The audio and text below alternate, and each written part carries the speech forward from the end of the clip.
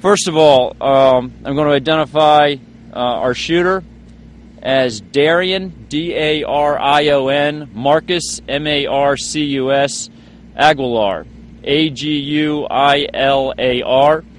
He's 19 years old. It took us a while to identify him. As you know, we were concerned about when the initial officers came upon him, seeing a lot of ammunition on him. We were concerned about whether he had booby-trapped himself.